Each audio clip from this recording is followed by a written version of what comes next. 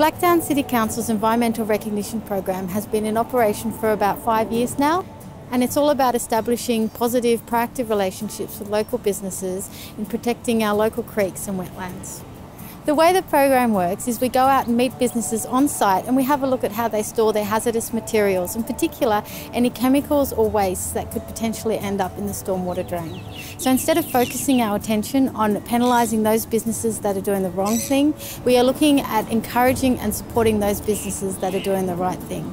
So we've risk rated around 4,000 individual premises to date into environmental risk categories, depending on the amount of chemicals they store on site. So some business owners and their employees don't actually realise that the stormwater drains located just outside their premises are linked to the local creeks, which feed into the Parramatta River system and eventually Sydney Harbour, or alternatively to the Hawkesbury and Nepean River. The measures we've done, including the solar panels on the roof and the insulation, has made the air conditioning costs and the electricity of the lights as well reduce substantially. So they're more than paid for themselves. And it's good to know that I'm helping the environment.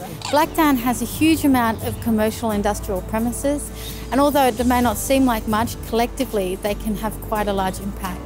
I think it's important for other guys to look at what we've got to do to save the environment. The less mess that we make, the better it is for the environment. We're hoping to implement industry-focused workshops and networking opportunities to increase the overall environmental performance. We need to care for our environment, and the more council and local businesses can work together, the better we can protect our local creeks and waterways.